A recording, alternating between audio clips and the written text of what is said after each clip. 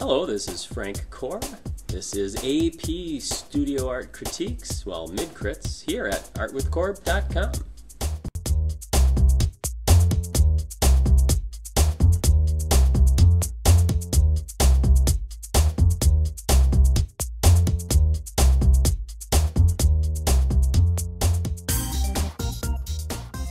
The following short little videos are part of a MidCrit we took part in regarding our nature artwork. So sit back and enjoy. And if you have any feedback, that'd be great. Thanks. All right, introduce yourself. Hi guys, I'm Molly, and this is my nature project so far. So pretty much while I was out there, I really liked the leaves, and I got some good ones that actually stayed green, so that was nice. And I really like to do landscapes and stuff, but I also wanted to to incorporate nature. So instead of just throwing leaves on top of a landscape, I thought just do it on the leaf. So wherever it's white, there's gonna be a landscape there of pictures I take at the nature center. So yeah, it's kind of simple layout. Do you have an idea, a rationale behind it, other than I like to do landscapes? I mean, it kind of gets my perspective of where I was, because it's going to be where I was looking and where I got the leaves. So I guess it gives a better perspective of where these leaves came from and what I saw there. Okay. All right. Thank you, Molly. Back your phone case. It is the West Wing Weekly. It's the president's seal from the TV show The West Wing. Okay. Go ahead. Alright, my name is Alex Boho, and this is what I have for my piece so far. Obviously, this is the part of nature that I'm going to be incorporating with it. And to come with my idea, I took a little bit, but Mr. Korb kind of just said start drawing one of your pieces of nature that you picked up. So I started drawing this. I noticed I was drawing a lot of horizontal lines like this, and it kind of reminded me of lines in the paper. So then I thought of doing words or incorporating that as far as how I was going to do my piece. And so when I thought of nature, I thought of change, and something I used to really like to do is draw graffiti words. So I was going to do different pieces of graffiti along them. I'm going to make a photograph. It's not going to be on the actual physical thing, but and then kind of incorporate them. I was going to put them on the photograph more so than on this thing. And it's kind of, at least to me, it's more personal, representing how my art has changed and how it I guess it will in the future. And that was Okay. about it. Thank you very much, Alex. Go ahead. Oh, I have to introduce Yes. Hi, I'm Kennedy Lindemann. So far, all I have right now is a sketch I did. It's a self-portrait. So the way I'm incorporating the nature aspect is I'm going to put the dirt in the paint. So it's going to be kind of making up the whole thing, obviously. So it just kind of was going to represent my own connection to nature, just because I don't know, I like the outdoors a lot. Oh no. Dude, I saw you doing that. Yeah, no, it doesn't matter. No, I like the outdoors a lot. When I was younger, most of my childhood was spent outdoors because we had a woods behind our house and everything. So I don't know, so I was kind of drawing on that, just that it kind of has built me up to be the person I am, I guess, and that's why it's kind of making up my piece. That's all I got. Do you know what material you're going to be putting this painting onto? Is it going to be canvas or paper? I would like canvas. Okay. Probably. Okay. We have that, so no worries. That's good. Could you do this same project, this same artwork without your materials from outside? Probably. No? No, I would not be able to do that at all. Good answer. Good answer. That dirt's really important to it. Well, why would that dirt be important to it? Because it contributes to the meaning of the piece. Right. Very good. Very good. All right. Thank you very much, Kennedy. Action. Okay. Hi, I'm Natalie Horn. This is the start to my nature piece. So far I have been taking this rock and this rock and applying paint to them, and then either rolling or dabbing the paper onto the paint to create these, which with these I took photographs when I was outside of looking up into the leaves and how the light and sky kind of shine through. So it's supposed to represent all 4 seasons, so spring, summer, fall, winter. And then on top of that, so that's supposed to represent the nature part, but then I'm taking pine needles and then creating a face out of it, which then I'm going to paint black and then take white Conte to make it more like a realistic figure kind of. And how I want to display it, I'm not exactly sure on, but it's supposed to be how us as humans kind of don't pay attention to nature when it's like being beautiful and doing its thing. So I want to incorporate the figure kind of turned away from like the background of these, and they're all going to be like mixed together kind of. And then I want to also display the rock because it kind of helped me get to where I am. And this rock. Yeah. Okay, thank you very much. All right, go ahead. All right, so I'm Aubrey Torhorse. My plan right now is I'm drawing my dog that passed away like a few years ago. I mean, I have a new dog, but this is the dog that I associate with nature, which I can explain later. But the plan is to use like these little like leafy things and make it like the dog hairs coming out of this already painted, beginning stage painting of it. And then what I plan to do is crush up like all these like pine cones and like old leaves and like kind of junky looking stuff, and have that be like the background, which I'll mix with glue. And I tested it on different pieces of paper, but it looks pretty cool. Because when I associate with nature, I think of like up north, and like our whole family shares this cabin up north, and when I think of it, I think of like my dogs like running freely, not on a leash, and like the sunset, like I don't know, just moments that I can think of. And I associate this dog with it because it was like the dog that I grew up as with a child, and my whole family loved him a lot, and yeah. What's going to be in the background? Well, I was going to do this like textured stuff, but I didn't know if that was going to be too boring, and I didn't really know how to resolve that yet, but... Okay. All right, thank you, Aubrey. Hi. Presto. So, I don't know what that was going to say. Okay. Someone want to help her clip those up? Hey, Brenna, I'm coming.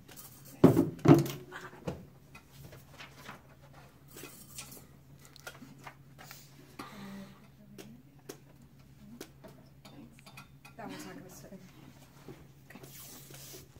Go ahead. Okay, so these are my sketches. I just really want to like practice the line work because obviously for the final, like, if I mess up a line, I have to like redo it. So I just kind of want to play with line work on the face and like where like it would be darker and lighter, and it just kind of like is how like nature makes you feel serenity and zen or whatever. Mm-hmm.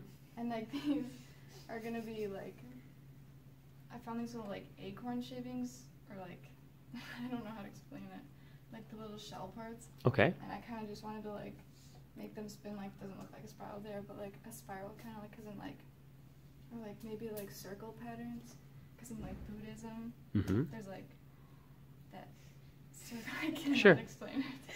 There's like circle patterns that they like use to resemble like what goes around comes around and all that kind of stuff. Okay. And then like a mandala? Yeah, but there's like this circle, it's like one stroke, and it's okay. Like just symbolic in the religion. And she'll be reading her Buddhist for Dummies tonight. Yeah. And then I just want to use like more natural colors, like this one has like blues and greens, and then the little shavings or whatever are like brown, so I'm just going to use colors from nature. Okay. Well, you know, I start with I really enjoy your use of blues and orange. It looks like you're playing around with some color theory, so that's good. And then what is it going to be built on? Well, I'm going to do watercolors for like the color, so I'm just going to do watercolor paper. Okay. All right. Thank you very much. Thanks. I'm ready. Go ahead.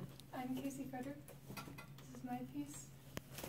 So with mine, I'm taking leaves and painting on them with a paintbrush, and then pressing them down like a stamp to get the texture.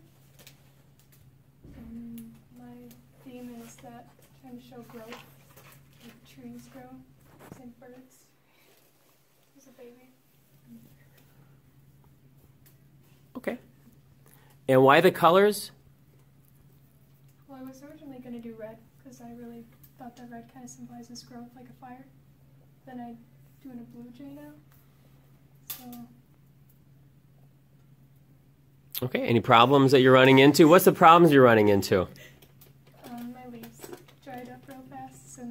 fallen apart, so I have only a few leaves that Okay. All right. Thank you, Casey. Okay, go ahead. Okay, my name is Kixki. This is my piece so far. What I'm planning on doing is doing a landscape, but I'm taking leaves, and I originally had them drawn out, like trace the leaves, so the spot was just gonna stay blank on that part, and then I was gonna paint over the leaf to like finish, like just kind of compact it. But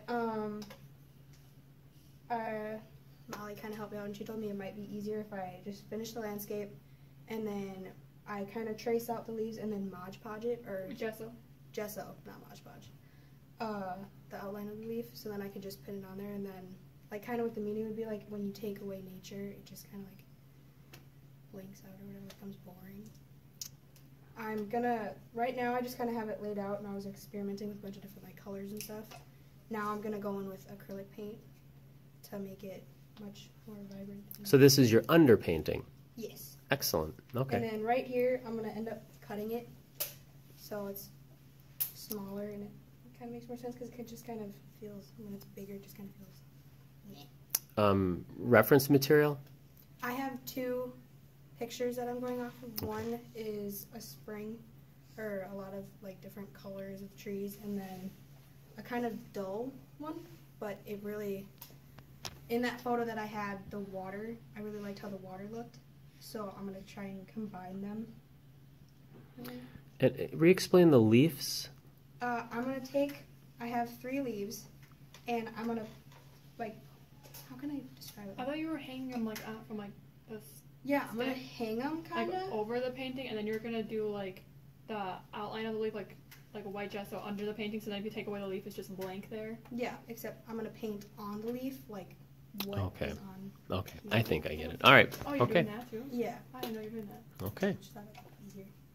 Okay. Thank you very much. Go ahead. I'm Bella Arredondo, and this is my piece. Mine's kind of going off of a story that when I was younger, my grandparents had this giant pine tree, and so they would give me a bag and tell me to go pick up pine cones for like 30 minutes, and I'd come back inside and they'd give me a quarter, but as soon as I'd leave, they would just dump the bag out underneath the tree. This is my piece. And so what are you doing? And so I have a still life picture, and then I'm actually drawing it to scale, and then this one's going to have like a pine cone, and that one's going to have a tiny quarter. And they're not going to be in that order, but... Okay. Thoughts? Go ahead. So, I'm Sammy Mayer. When I was out in the woods, just like there, I felt like connected to just myself, and it made me think of like just my past experiences where I've gone through a lot of distress and just emotional times in my life, and I don't know, when you feel a certain sadness, you feel it in your sternum. I don't feel it like in your gut or like anywhere else. I feel brokenness right here, and so that's what I tried to convey with like the pieces of sticks or whatever, and then just loosely stuck on there and tied together with some string. This, when I saw this stuff laying in the ground, it made me think of like muscle fiber, and so that's like kind of like that. And I don't know if I'm gonna like try to push it around or just kind of leave it like that. But, Do you have your sample piece? Oh yeah. Go ahead. So I just kind of like recreated this, like how I'm gonna cut this off and then super glue or hot glue them, and then I got them really wet and held them down with like something heavy, and they stayed like that. I didn't think they were gonna. So I might try to do that, but I feel like this is too thick, whereas this was just single strands. I don't know, because I kind of like, I don't know. Are you going to continue the spine and the pelvis and the neck? So, oh yeah. So what I'm doing is I'm continuing the bones that go down here, and then in here, I don't remember where I heard this, but like you have different parts of your soul, and your soul that is in like here is like your integrity, kind of like your gut. So like I'm have like a circular perfume bottle that I'm filling with 17 dead leaves, and then I'm gonna try to preserve one alive leaf for like the future because I'm 17. And then I'm gonna try to find like a little light that I can like just stick back in through and then plug it in, just like, I don't know, a light. Okay. So. All right. Thank you very much. Alright.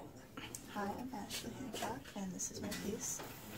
The basis of my piece is basically how humans affect nature and how nature impacts how nature comes to be. Some of you are a little So my future plans are to use modeling paste and just basically hodgepodge a bunch of different leaves and pine cones and rocks into the background and have the hand. This is not the top line, this is not the bottom line, this is the line that runs straight through the middle.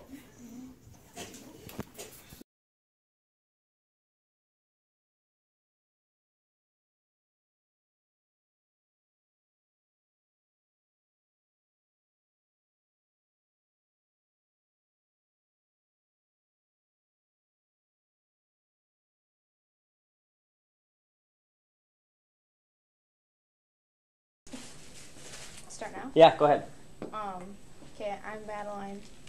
So my thought process was this, like, we walked out to like the path, and like I kind of like stood there and I looked at the path. I was thinking about like nature itself, like what could I do? And I was thinking, why not recreate what I saw with nature itself? So recreating nature with nature. So I thought it'd be kind of cool. So this part so far is kind of like, I have a picture on my phone, but like the path kind of like veers into like the trees, and like this part like is kind of hidden with all like the trees and everything else. But I had like the original dirt path, and then it looked kind of plain, so that's why I added like, this is mossy bark and stuff, so it kind of looks like trees and like grass on the ground itself. And then like